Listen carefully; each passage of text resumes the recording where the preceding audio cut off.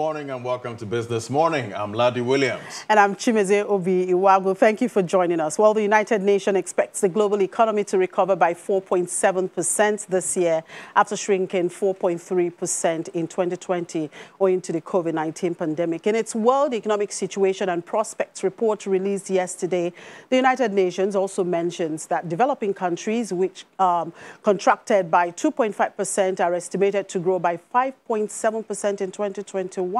However, the UN report says the modest recovery expected within the year would barely offset the losses of 2020, as 131 million more people, especially women and children, have been pushed into poverty. Meanwhile, the UN warns that the devastating socio-economic impact of the COVID-19 pandemic will be felt for years to come unless smart investments in economic, societal, and climate matters are made to ensure a robust and sustainable recovery. In the meantime, the United Nations says financial markets are big winners from the pandemic spending. According to the report, unprecedented fiscal and monetary support from governments to counter the coronavirus pandemic has failed to boost investment in things like factories and industrial equipment necessary to power job growth. The report says the biggest benefits are flowing to financial markets, pushing share prices higher. The report is the latest to signal a widening economic breach as the impact of the pandemic expands, even with vaccine distribution accelerating. The report says with growing fiscal deficits, total public debt worldwide increased by about $9.9 trillion in 2020. And on the global oil market, prices fell this morning as fading hopes for a rapid approval of new U.S. economic stimulus and mounting new coronavirus cases raised questions over the pace of any recovery in demand. Brent crude was down 28 cents at $55.60, while U.S. crude fell 25 cents to $52.52. Both rose nearly 1% on Monday. Having recently hit 11-month high, oil is caught between lingering doubts over any recovery in demand as the pandemic continues to rage, offset by optimism for more stimulus from the newly installed Biden administration in the United States to support economic growth as vaccines are rolled out. Even as the pace of new infections falls in the United States, European nations have set tough restrictions to combat the spread of the virus, while China is reporting rising new COVID-19 cases, casting a pall over demand prospects in the world's largest energy consumer. Still, there are areas where demand for oil remains strong. In India, crude oil imports in December rose to their highest in more than 2 years as the easing of coronavirus restrictions boosted economic activity. On the supply side, the Organization of the Petroleum Exporting Countries and its allies' compliance with pledged oil output curbs is averaging 85% in January. And back here in the auto industry, Meccano Motors, a subsidiary of Meccano International Limited, has launched 2 locally assembled Emigrant 7 and Geely X7 Sport into the Nigerian market. At the formal presentation in Lagos, the chairman of Meccano International, Mofid Karames, said the partnership with Geely took 3 years and that the car manufacturer keeps investing funds to make world-class products. Do take a listen. First, it was a test drive to demonstrate the strength and resilience of the 2 new cars, the Meccano Geely M Grand 7 and M Grand X7 Sport. Now it's time for the formal introduction into the Nigerian market. In attendance at the occasion are the management and staff of Meccano Motors, supermodel Naomi Campbell, and Nigeria's Minister of Trade and Industry, Otunbani Adebayo. The chairman of Meccano International explained the relationship between Meccano and the Geely brand. It takes us more than 3 years studying and looking around to find a brand where we can trust and bring into the country. The technology on Geely cars, there are so many. And the last technology, they have invested more than $400 million to fix a satellite just for the navigation system of this car, which will be operational in the next 6 months. Then it's time to lift the veil as the 2 new cars are presented. I'm very, very impressed. It seems to combine all the qualities of luxury cars that you find anywhere in the world. The whole idea is they'll come in, assemble, and then from there, from the numbers that they assemble, it will encourage SMEs to actually start producing the parts that they will be using to manufacture. The locally assembled Geely M Grand 7 is a classic car which is redefined. It's powered by a 1.5-litre engine and comes with a load of safety features, which include the seatbelt reminder, overspeeding alarm device, and anti-theft alarm device. The Geely M Grand X7 Sport is powered by a naturally aspirated 2.4-litre engine and boasts of a panoramic sunroof. It's also described as a melting point of technology, connectivity, and superior aesthetics, and comes at a pocket-friendly price. For the X7 Sport, the price starts from 13.7, and the EC7 we start from 8.7. So it's all affordable for all the high-end quality. You have package as well. You have 5 years warranty or 150,000. The 27-year-old Meccano Group says it will keep providing premium quality products to the Nigerian market by building global strategic alliances with the world's largest manufacturers. Yeah, it's interesting to know that there are cars assembled here in Nigeria. How about having one of these cars? Yeah, the SUV should suit you just fine. Yeah. Are you going to give me one of them? Let's see how that goes. All right. The Monetary Policy Committee of the Central Bank ends today, and the Central Bank Governor will be announcing the committee's decision later this afternoon by 2 p.m. to be precise. Now, the meeting, being the first in the new year, is coming amid a resurgent coronavirus infection globally, rising inflation, liquidity squeeze in foreign exchange market, and poor growth trajectory. In 2020, the monetary policy remained broadly accommodative. The MPR was reduced twice in its May meeting and its September meeting. The CRR was hiked in its January 2020 meeting. Now, these decisions, no doubt, had some implications for the economy and the financial system in particular. Victor Aluyi, Head Portfolio Management at Commercio Partners, joins us next. And Victor Aluyi joins us now. Hello, Victor. Hi, good morning. Good morning. Thank you for joining us. Thanks for having me. Yeah, so ensuring price stability is a core mandate of the CBN. How well would you say the Apex Bank has been able to achieve this objective, especially now that inflationary pressures have been mounting? Well, I think, if you look at what the committee of the Apex Bank has done, at least over the last 1 year thereabouts, I think focus has been on, sustaining output growth by, putting up measures and policy initiatives to ward off the economic impact of the whole COVID-19 pandemic. And that's why we saw that reduction in the benchmark rate twice last year to about 11.5%. We've also seen quite a number of policy initiatives aimed at reflating, the economy. So I think the major focus for the committee has been output growth, not necessarily at the expense of price stability. In a number of the communiques that we've seen or that we saw last year, committee essentially alluded to the fact that, inflationary pressures are essentially born out of, a lot of distortions, really to the supply chain. And those are not issues that can be readily addressed, with monetary policy, hence the really strong focus on output growth. And if you look at the output growth number, we saw a semblance of, some sort of recovery, if you will, although still negative growth, but significantly softer than what we saw, in Q2. So clearly, I think the focus of the Apex Bank continues to be warding off the potential economic impact of the whole COVID-19 challenge and putting the economy on a path of recovery. So I think that has been the major focus and concern, and I think would continue to be, particularly with this maiden meeting of 2021. Now, okay, you don't see the monetary policy tinkering with any of the rates at this meeting, particularly as we're seeing inflation rate rising so badly. Because a lot of people, of course, believe that with the rise in inflation at over 15% now, the central bank may probably raise the MPR. Well, I think inflation really has become, a concern. We're seeing the headline number for December almost at 16%. We still think that there's still some, more pressure on that food front and also on the core front as well.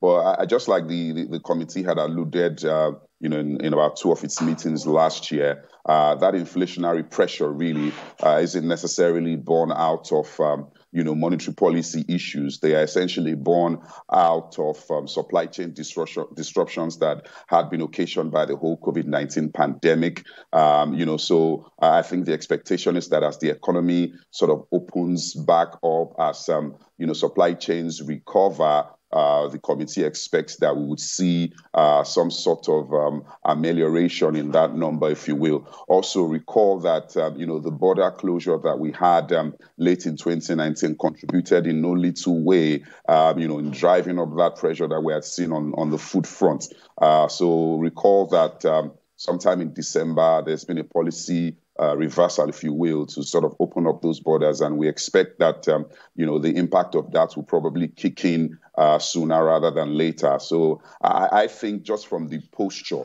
or the body language of the committee, we're likely to see a bit more concentration on output growth. Yes, we're probably going to look to the committee for some sort of guidance on what it thinks and what it intends to do, particularly with respect to price stability. Really, that remains to be seen what the committee will do.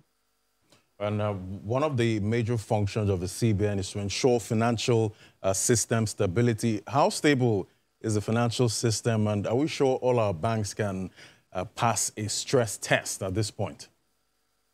Well, I think that if you look at some of the metrics that the committee put out, particularly in its final meeting of last year, liquidity ratio, for the entire sector is still way above, the regulatory threshold. We're seeing, loan book expansion, albeit as a result of the LDR policy. So clearly, I think that, on its footing, the banking sector has shown a decent amount of resilience. However, we'll probably like to see some tests or stress tests carried out by, the Apex Bank to ascertain and determine, the general and overall stability of the banking sector. Now, Moody's, one of the world's leading sovereign credit rating agencies, in their comments recently on Nigeria's macroeconomic environment, referred to very weak macro profile and difficult operating environment for banks. It raises serious concerns about banking sector vulnerability to systemic risks and exogenous shocks, especially an abrupt exchange rate adjustment. Now, with the Nigerian banking stocks soaring at very high levels, now, what are the risks facing shareholders of banks in the current stock market rally? Well, I think that, the stock market rally is, another story altogether, really. And it's basically being born out of the search for yields. If you look at what you've got in the fixed income market, those yields had essentially fallen off a cliff, although we had seen some sort of adjustment towards the end of last year. So that significantly low yield in the fixed income environment has, forced investors to look for better yield elsewhere. And they found those in, the banking sector, particularly from a dividend yield perspective. And that's the reason you're seeing, investors essentially pile onto those names. In terms of, the general risk within the macro environment and how that could impact, the banking sector, I think that investors are more concerned about the sort of dividend payout that they are likely to see from the banking sector and the sort of yield that is likely to bring onto their portfolio. And that's the reason you're seeing, investors pile on into those names. In terms of, the broad macro weakness, really, that's a given, given the fact that we essentially have falling into what you might describe as a double dip recession, really. And that's all on the back of the whole COVID-19 challenge. We believe that we're likely to see some sort of recovery towards the end of the first half of this year, given all of the policy initiatives, the accommodative monetary policy, and also, supportive policy initiatives from the Apex Bank and also the fiscal authorities. We think that all of these should come together to provide some support to the overall macroeconomy. Yes, we're seeing, sort of like a second wave in the whole COVID situation, but we don't expect to see, economic restrictions or lockdowns in the wise of what we saw during the first bout. So we think that the economy is likely to remain resilient, going forward. And bankers have complained that the frequent CRR debit has been impacting on their ability to plan and also increase lending. And some also believe this is another move to curtail demand for FX. What's your view on this? I think the whole FX situation is one that has become somewhat complicated in the way and the approach that the Apex Bank has chosen to manage it. Suffice it to say that it's a very difficult situation, for the Apex Bank. We've seen the adjustments that we saw last year in terms of that official rates, essentially trying to align it with the the investor and exporter windows rates, so trying to create some sort of semblance of a convergence, within that market, So it really remains to be seen in terms of, policy forward guidance, what the Apex Bank would do. Recall that, the last set of, policy meetings we had, the bank wasn't quite forthcoming in terms of what it would do. I think that, the move that we've seen in crude oil prices would act to sort of provide, some support on that, foreign exchange leg, going forward. But again, that angle still remains quite volatile because it's significantly susceptible to international shocks that could create, serious vulnerabilities again on the home front. Now, whatever outcome we're likely to see today, how do you expect investors to react to it? Well, I think that what we're likely to see, maintenance of status quo. I think that the committee would want to see, if you will, the impact of a number of policy initiatives that had put in place towards the end of last year to sort of assess and get a feel for where things are headed before it, looks to deploy whatever monetary policy tool that it might deem fit to try and control the situation. I still believe that the major focus for the committee at this time is, output growth and maintaining policy, stance that would continue to support general macro recovery in the economy. All right. Thank you, Victor Aluyi, Head Portfolio Management at Commercial Partners. Thank you for your time. Thanks for having me. Yeah. So up next is Commodities Market Update. We'll take a break now. When we come back, do stay with us. Well, we're being joined by Damilola Akimbami, Head of Research at Financial Derivatives Company for the Commodities Market Update. Good morning, Dami. Have we seen today? Have we seen this year? This year, no. Happy New Year. We've spoken actually, yes, but Happy New Year. I wish you the same. Happy New Year to you too. Right. Okay. Now, the first MPC meeting, of course, for the year is underway. FDC, just like many other economic analysts, the position of status quo. Yes. And we listened to our first speaker who talked about output. The central bank focusing on output. However, we've seen that agricultural output continued to drop despite some of the interventions that the central bank had done as the anchor borrowing and all of that. So on what basis are we going to have this status quo as it is, considering the spike on inflation?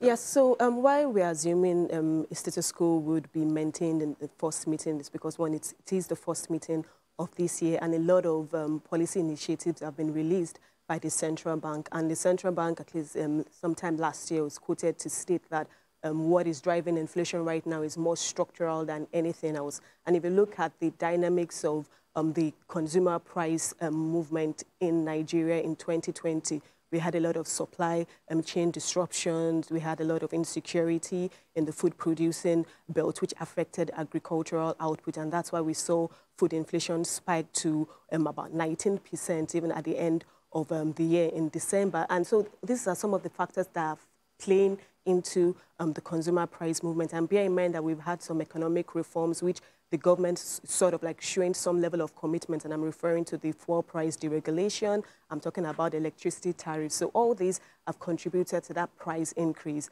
However, because of low demand, because of declining disposable income, that to an extent has tapered the percentage change in consumer prices. And we know that in December, the federal government opened some of the borders. So that should boost or increase supply in the market. And if you look at January this month, this is typically in January, there's that lull in economic activities, there's reduced spending. So that coupled with low demand would definitely have some impact on prices. And we're already seeing some commodity prices decline. For instance, rice, the price of rice has declined to about 27,000 naira per bag. Basket of tomatoes, pepper too, already seeing that decline in prices. But then again, inflationary pressures are still high. We're going to see inflation remain elevated, and that this is going to be a major consideration for the Monetary Policy Committee at its meeting. The inflation rate. Fitch also talked about government debt funded by the CBN stoking inflation. What's your take on that? Yeah, so what they're talking about is ways and means advances. That's another way to fund the government debt. So basically the CBN is printing more money, and if you're printing more money, that's a demand pool factor that increases inflation. But I think that, yes, to an extent, it has impacted money supply. But I think, like I said earlier, the major factors are still more supply chain driven. We know that even during the period of we're still having that right now play out. Yeah. The Third Mainland Bridge closure, how that has affected logistics and even moving goods from the farmland to the market. So all these have contributed to higher prices. And the fact that even the exchange rate was devalued at least twice last year, and we have a very high import dependence in this country. So definitely most of all our raw materials are imported, the equipment we use are imported. So the imported inflation has increased, and that also has contributed to the price increase. So yes, ways and means advances have contributed to money supply increase, but I don't think that has been a major driving factor. And we know that the federal government has said it's going to securitize its debt, and that is about 11 trillion naira. So basically what you're doing, you're selling more securities and you're mopping liquidity. So that, to an extent, will address naira liquidity in the system and push interest rates up. Right, the guest we talked to yesterday about this particular issue was of the view that when we look at the downside or the downward trajectory of the agric output is not, agreed that it's not basically the fault of the central bank or whatever it's doing, that it's because the banks are not lending, and that if the banks should lend, then we'll have more output there. But then how would the banks be able to lend when the central bank keep taking off the CRR?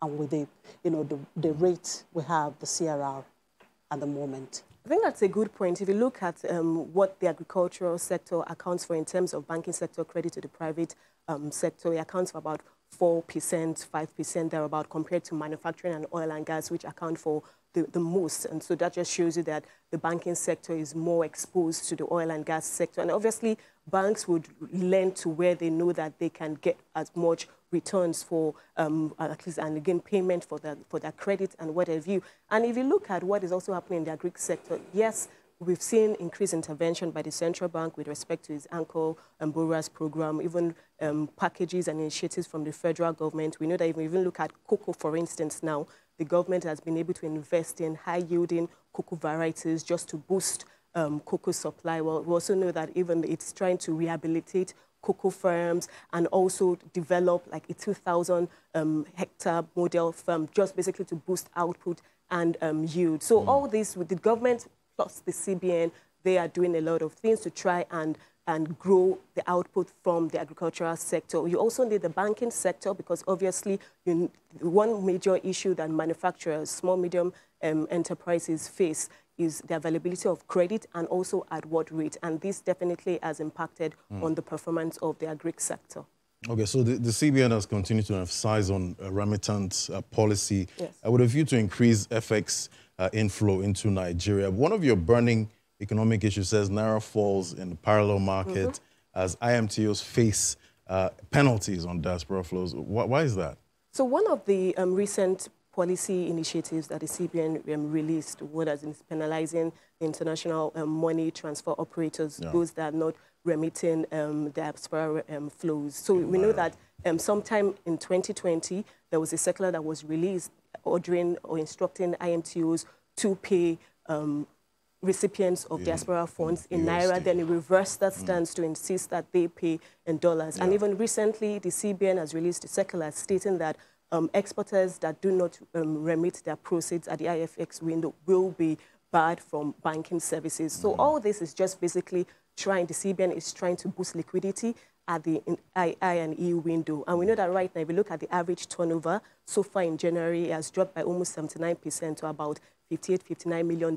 If you compare that to what it was this time last year, this time last year was over 200, almost $280 million. So you can see that there's a liquidity dearth, and that is what is affecting the exchange rate. And that's why we are seeing the central bank trying to boost liquidity at the I&E window, basically to try and move demand from the parallel market to the I&E window, because if that happens, then if there's reduced demand at the parallel market, that should allow the parallel market appreciate. But it kind of feels like the IMTOs prefer to actually pay in Naira. Well, you can't blame them if you were given the option of getting of changing your dollars at 394, which is the I&E window, and 475. I mean, definitely you would go for the one that pays you more. So that's why we're seeing that happen with the IMTOs right now. But the central bank is trying to stimulate or to increase dollar liquidity because we know that, one, oil prices, which is where we get most of our forex earnings from, oil prices have been quite volatile. And we know that diaspora remittances still have dropped because of the COVID impact, which has affected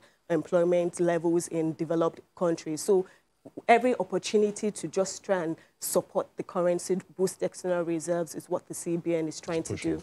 Okay, that brings us to what the central bank governor said at the last MPC meeting about this parallel market. Let's take a listen there.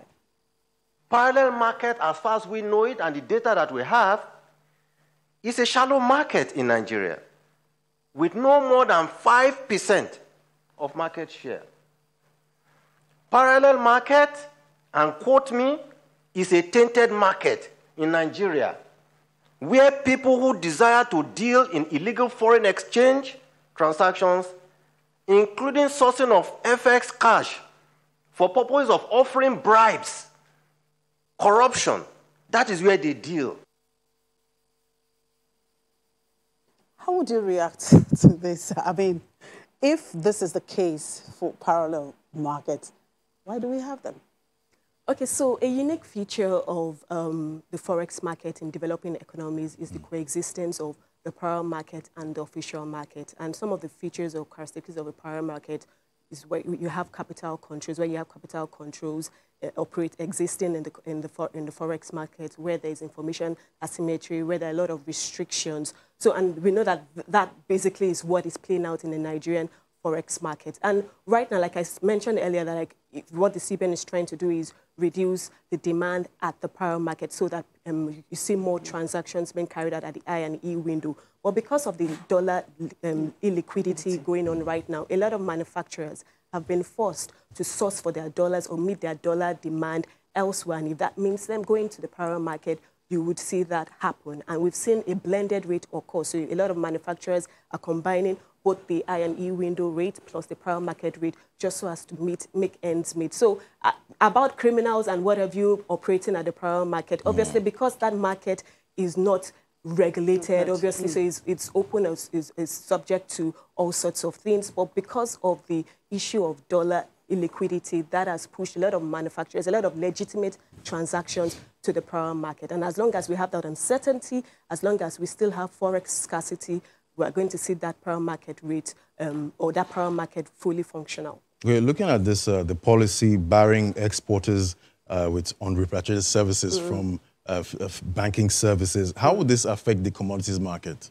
Yeah, so because of the import dependence, we have a very high import content. So what CBN is trying to say, like I mentioned earlier, if we can move transactions to the I&E window, and basically even the CBN is already even hinting at the possibility of another adjustment, especially at the I&E window. Okay. You will notice at the end of December 31st to be precise, we saw a sharp movement from 393 to 410. At the I&E window, although you appreciated back this year to about 393. So there's that possibility that we could see the I&E window move towards 400, 410. And what that should lead to the power market is an appreciation of the power market rate. And in the short term, yes, because of the import content, we might see imported inflation continue to increase. But if oil prices at least at $55 per barrel, if we can boost our cocoa export earnings, if we have more diaspora remittances as the global economy recovers, we expect to see a pickup in our external reserves. We expect to see more support from the CBN in terms of stabilizing the exchange rate, and that would feed positively into commodity prices.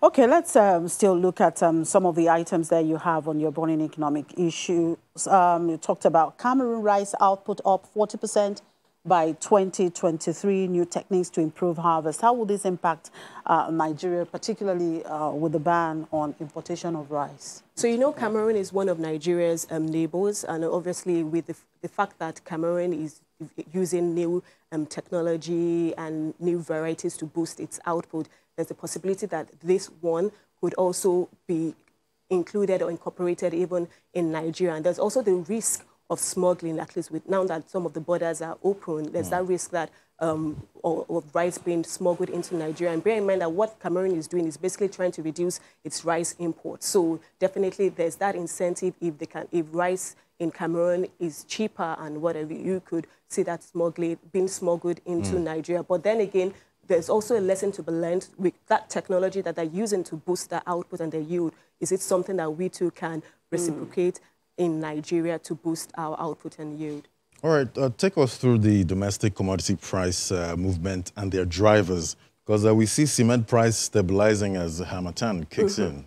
Yeah, so, you know, typically around the dry season, so that's usually December, January, maybe into February, we see a lot of renovation, a lot of building, construction works going on, and that's because it's dry season. So typically the demand for cement increases at that point in time, which should lead to a price increase. But we're not seeing that yet. So it's just coincidental that cement prices are stable right now. But if the Harmattan persists and the demand for cement increases because of increased innovation, building constructions and whatnot, it would factor into cement prices. Okay, Dami, thank you very much. We'll leave it at that. Thank you, Chimize. Thank you very much. We take a moment and we'll be back. And at the equities market, the bull is back. But Eddie, will it stay? Well, Chimi, I do not know if it will stay, but, you know, fingers crossed, and we hope that that would stay in the market. Now, we saw gains in the market yesterday after 4 negative trading sessions last week. The All-Share Index was up 0.21% to 41,088.96 points, while the equity cap was at 21.494 trillion naira. Now, activity level was lower compared to Friday's session. We saw about 333.09 million units worth 2.64 billion naira traded in over 5,600 deals. Well, let's talk to Abdulrasheed Momo, a stockbroker at TRW Stockbrokers, for more on the trading day. Good morning, Mr. Momo. Thank you for joining us on the program. Thank you. Good morning. Now, with all eyes on the MPC meeting, I mean, we're going to be having a program later and we'll find out what decisions that they make. What are traders expecting from this meeting, and how do you think, you know, it would shape trading today? I think definitely that is what people are actually looking for. If what the rates are going to be at the end of the day is if CBN holds that rate, then that will give us a clearer view of the outlook for the year 2021. If you notice, markets have just been range bound, right? The gainers and the losers is trading within a very tight band now. So what that means is that what comes out from the meeting will determine the next spike, and I think the spike is going to be huge, either up or down. But for now, I think we should look more of the upside because the earnings season are still around the corner, and with their 3Q financial, which is we reported in anticipation of year end, we still know there's still a very bright light at the end of the tunnel. Yesterday in the markets, Dangote Cement and Airtel Africa were one of the, the major drivers. For Dangote Cement, we know that last week that stock took a beating. So clearly, investors are just taking advantage of the lower prices. But what would you say drove sentiment for Airtel Africa? Airtel Africa, one thing about Airtel Africa is that when it comes to liquidity, it's not, how will I put it? Airtel Africa is one stock that, they are listed in another exchange. So we see more of what they call, what's the word? I think dual listing, where pricing has done both ways. I think it's one of the best stock which was done this year. It made about 100% from 400 to about 855 naira. These stocks, for me, are used in balancing. They are used as buffers for the index. I wouldn't know how to explain it, but in terms of market making, the way the market works, we have some stocks that are used if we are in a downtrend. These stocks are used to hold the market because when they breach, everybody catches cold. And basically, when they drop, we use the other stocks like the other banks, like let's say the Nigerian Bulls, the GTB, and the Zenith to act. All these are just balancing of the market in terms of in anticipation of what results will come out at the end of the day from CBN after their MP meeting. So it's a technical thing to explain, but most of these things are just used in balancing the stocks, balancing the market. The bottom line is that we are still in a bull trend. Despite the fact that we are seeing some profit taking along there, we are still in a bull trend. It's after when those year ends come out from the banks and from the companies, then we'll now start to look at markets in another way.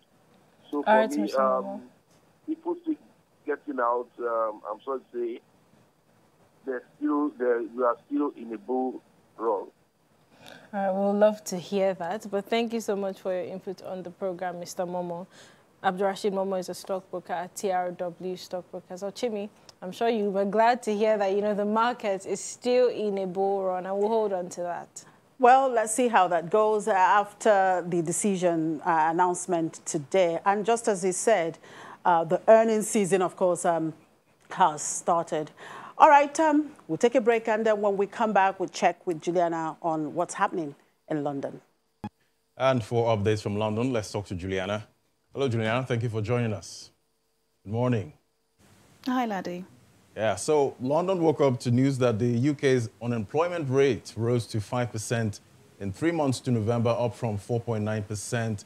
That's the first time it's been that high in more than 4 years. Do you see this data forcing the Chancellor to extend the job retention scheme and other support measures beyond the spring? It's a really good question, Laddie, and I think it's a call that Chancellor Rishi Sunak is going to find it really difficult to avoid over the next coming days. As you said, UK unemployment has risen to 5% in the 3 months to November, up from 4.9%. If you look at those figures, I've got to say, historically, internationally, still doing okay, and I think that is because of the job retention scheme. And to remind our viewers, just in case they needed reminding, the British government has basically been paying people to stay at home. It's been heralded as the best scheme that we've managed to put through during the coronavirus crisis. There have been threats and warnings of it stopping on several different occasions, but the Chancellor has, he initially extended it till March, now he's extended it to April. But because of the success of the inoculation of our citizens, I think nearly 7 million people have received the jab so far. There are some calls, particularly from the opposition Labour Party, asking the Conservative government to keep people in jobs, just so we can see through this winter period, through to the spring and perhaps even to the summer. No surprises that the hospitality sector has been the worst off, followed shortly by travel and leisure and, of course, retail. We also know from the Office for National Statistics from this data that those aged between 16 to 24 are the worst off. So all-encompassing, it does show that 1.72 million people in the UK are currently out of work. And since the start of the pandemic, which, can you believe it, is almost a year ago now, 828,000 people have lost their jobs. Another thing to point out, and an issue we do have in this country with some of this data, is that obviously we're looking in the rearview mirror. This January lockdown is really, really tough. It's the third national lockdown. And these statistics are only looking at the 3 months till November. And of course, as we know, even if we look at what's happened with Debenhams and the Arcadia Group, tens of thousands of jobs have already been lost during that time. So if we're going to what the Andrew Bailey, the Bank of England governor, predicts, unemployment in this country is probably between 6.5 to 7% as of today. Wow. Okay, we'll see how he responds to that. And on the earnings front, the world's largest wealth manager, UBS, has reported a net income of $1.71 billion for the fourth quarter of 2020 and a 137% jump of the year before. Now, is that being, how is it being traded this morning? Well, I've got to tell you, this is definitely a story for the elite of the elite, the 0.1 of the 0.1%, but UBS is doing really well. And I suppose it is an important story because, they are the first major bank to kick off the earnings seasons. We're going to get a flurry of these trading updates over the next couple of months from Europe. And UBS are doing very, very well. They're doing particularly well in the Asia-Pacific region where, looking after the very wealthy's wealth is very, very lucrative in that region. They have shown that profits have skyrocketed by 173% in the final quarter of 2020, when if you look at most nations and most sectors around the world, they were doing pretty badly. But, looking after people's wealth was doing very well. The firm have also announced that this morning, because they are doing so well, they plan on boosting shareholders' revenue by buying back a whopping $4.5 billion worth of shares. Now, they do have a new CEO, Ralph Hamers. He actually released a statement on the back of this trading report. He said, "Our strong 2020 results clearly demonstrate the true strength of our franchise. It was a challenging year for our clients and for our colleagues. We stood for stability, maintained connectivity and provided the advice and solutions in our clients' need." Their shares were up about 2% when they announced these results, although, as we are seeing from everybody at the moment, they are still being pretty cautious about travel restrictions and the race for vaccinations. The war of the vaccines, as it's starting to become now, could become a little bit tricky for investors over the next couple of months. Okay. And in the U.S., Janet Yellen has been confirmed as the first ever female U.S. Treasury Secretary in the state. But when she headed the Fed, her focus was on employment and rather than inflation. And this gave her a reputation for favoring low interest rates. How are investors in the UK viewing Yellen as U.S. Treasury Secretary? Well, it's an amazing story, isn't it? And I think I'll use the words of Democratic Majority Leader Chuck Schumer, who said that she's got a breathtaking range of experience. And I think as well, one thing Janet Yellen is clearly able to do is to make complicated economic policies palatable and understandable. Didn't really get much reaction in the UK this morning. The FTSE, by the way, opened up pretty positively, even though we've seen those pretty negative unemployment figures. And I think that's because really it was last week the main focus was on during her confirmation hearing in the Senate, where she did say that, look, we can't be too tight with fiscal stimulus. We've got to put that $1.92 trillion back into the economy. We've got to tackle unemployment. We've got to raise taxes. Obviously, this raised a few eyebrows from the Republicans. But I think, Janet Yellen is a very, very experienced lady. And, she is going to be absolutely pivotal in shaping and managing Joe Biden's economic policies. And obviously, because it is the world's largest economy, Britain will have all eyes and ears focusing and looking at what she's going to be doing. But I think for the entire world, getting this stimulus package finally through the Senate is what everybody is waiting for, not less than, the US citizens who are desperate to get their hands on that $1,400 each. Yeah. All right, Juliana, thanks for the update and do enjoy the rest of your day. Thank you. All right, Chimi, I guess it's girl power. Ladies, of course. Yeah. And talking about that, Eddie, of course, is waiting for the debt and currency market update. Eddie. Well, the bond market sustained its bearish run yesterday, and that was due to sell pressure on the short end of the curve. We saw yields rise by about 14 basis points. Now, it's still expected that investors will trade cautiously. Everyone is still waiting to know what the MPC would decide. And speaking about that, let's talk to Ramat Baba, the chief dealer of fixed income at FBN Quest Merchant Bank. Good morning, Ramat. Thank you for joining us on the program. Good morning, Eddie. I'm sure you're also one of those eagerly waiting to hear what the CBN will decide later today. So what are your expectations and how will that shape trading today? Okay, so general expectation in the market is that since this is the fourth MPC meeting of the year, we really do not expect any major change. Actually, we expect the MPC to maintain the status quo. How would that shape trading? Truth of the matter is, since the bond auction last week, where the DMO caught the stop rate higher than expected, we've seen market yields trending higher as the day goes by. Also, another thing that has caused the market yields to go higher is because of the liquidity squeeze in the system last week. The CBN debited over 300 billion for CRR. There was the FX debit, and then again the debit for the bond sale. So market was pretty tight last week. However, to be honest, this week we expect a bit of respite to come into the market as FAC funds hit the system. There are OMO maturities today, and then again we also expect coupon payments on about 2 or 3 bonds this week. So a bit of liquidity should come into the market. That doesn't mean market direction should actually reverse, but the northward movement in yields may be a bit muted or something this week. All right, Ramat, thank you for your input on the program. Ramat Baba is the chief dealer of fixed income at FBN Quest Merchant Bank. Well, Chimi, all eyes are on the MPC, so we'll wait to hear what happens later today. Status quo, status quo, status quo. That's what everybody seems to be saying. Anyway, by 2 o'clock precisely, that's when the central bank governor will be briefing. But, of course, we'll start that conversation by 1:30 here on studio. That should be during our launch program, Business Incorporated. So keep it with us. In the meantime, let's check in with the crypto. Yeah. Is in a world of its own. What's happening there, Ladi? Well, Bitcoin's still ranging between 31,000, 34,000, but it's down today. Investors are still looking at the Ethereum getting back to its all-time high and surpassing.